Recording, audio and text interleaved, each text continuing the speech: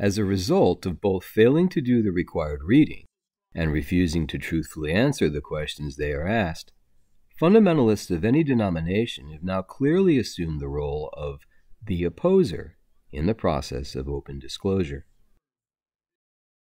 Pope Francis has removed the leader of the Diocese of Tyler, Texas, a bishop who reportedly accused the Pope of undermining the Catholic faith. Well, the Vatican announced on Saturday that conservative Bishop Joseph E. Strickland was being removed. He had become an outspoken critic of Pope Francis.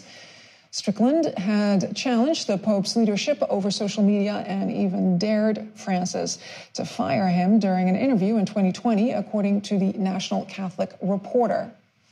Strickland was reportedly asked to resign on Thursday, but declined to do so.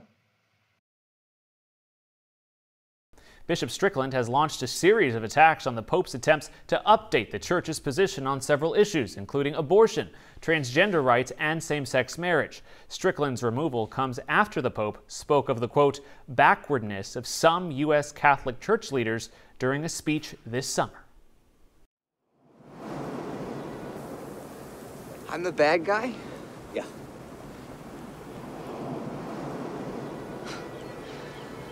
How'd that happen? I did everything they told me to.